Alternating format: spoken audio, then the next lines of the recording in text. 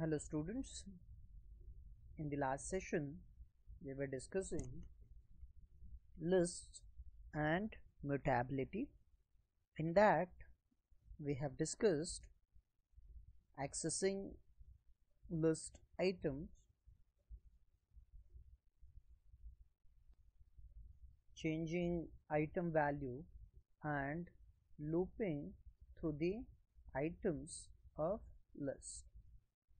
In today's session we will continue the discussion of list and mutability, and today we'll discuss methods associated with list. So let's look at the methods which are associated with list. Okay, starting with the first method here. The first method is L dot append, and we are passing one argument to this E. What this method does, adds the object E to the end of L. So L here it is a list, and we can add items to the list dynamically by using append method, which adds the item at the end of list. So even after creating a list we can add the items by using append method. Let's execute and see this append method.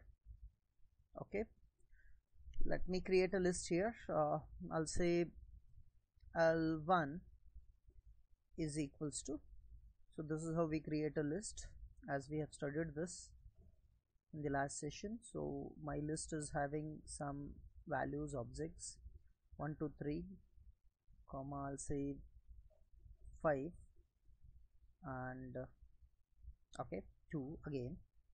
So these are some elements of the list. So the list is created. Now let me add one more element to this. I want to add say 9 to the list. Then I can go for the method append L1. So this is my list name dot append. So you can say IntelliSense feature is available in the idle. Okay,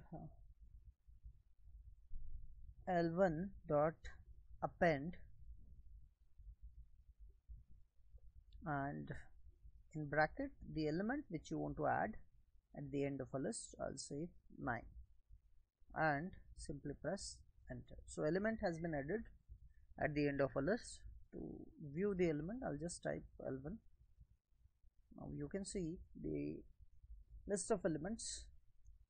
We have added 9 at the end. So append method can be used to add an element at the end of a list.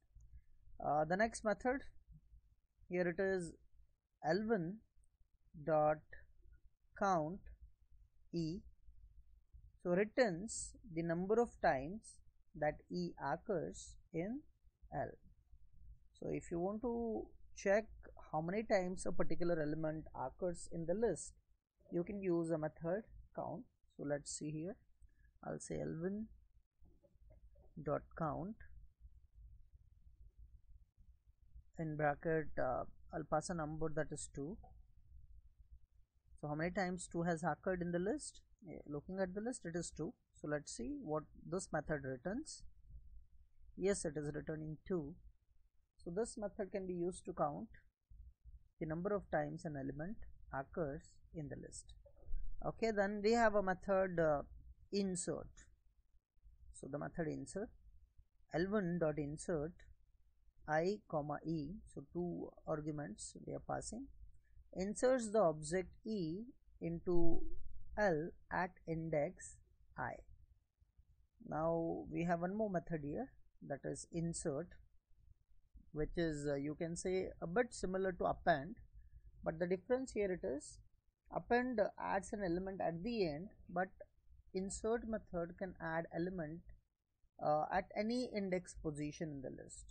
Say I want to add an element at index position, that is index position 1, that means the second element. Then I can go for insert method. I'll use insert method like L1 dot insert Then the index position, first we need to specify. I said at index position 1, that means this 1 is at index position 0, 2 is at index position 1. So I want to add the element at index position 1. Okay, let me add an element. I'll say element as 8. Then I'll press enter. So let's view the content of L1. Okay, now you can see we have added an element or inserted an element 8 at index position 1.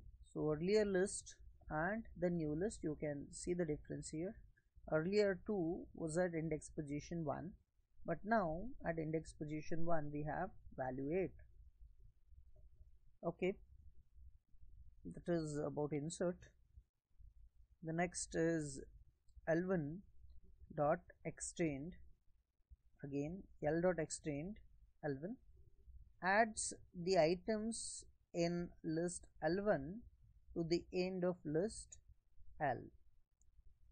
So this particular method simply adds not a single item but multiple list of items can be added in the list.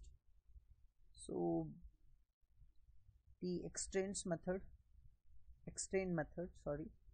if you have two lists, say our first list was L1, I'll create one more L2 which is equals to say values 3 3 3. So these are the values of list 2. So it is created. I'll show you. Okay, now what I want to do is I want to add all the elements from list 2 into list 1. So all the elements from list 2 into list 1, and this can be done by using method extend. So I'll say L1 dot extend in bracket L2.